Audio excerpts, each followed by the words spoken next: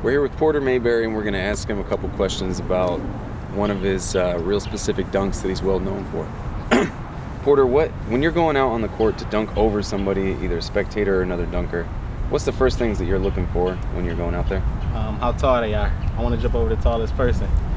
But no, I don't want to touch the person, because most people look at me and see I'm 5'5", they be like, oh, this dude's going to knock me down or he's going to hurt me. So the first thing I'm doing is just trying to get over them. And when I bounce the ball, if I can get over them, I'm right there. I'm meeting the ball, so I can just slam it in hard.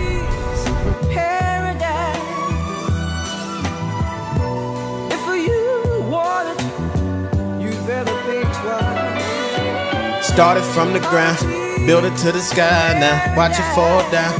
How you gonna survive now?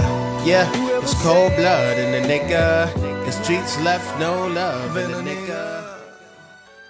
And when you're throwing the lob, what are you looking for with the ball placement? Where are you trying to put the ball? Maybe like right in the middle of their back area, and it's like right before them, so it just bounces right over them, so I can just jump over the guy and catch it mid-air and just slam it in. All right. What's can you go both hands when you go over somebody? I never tried it. Never tried. I grab the ball with two hands and I dunk in it with one, but I've never tried to do two hands. Can you go right hand? Can you go right hand and left hand when you go over somebody? Yeah, I go both hands. I can jump both ways.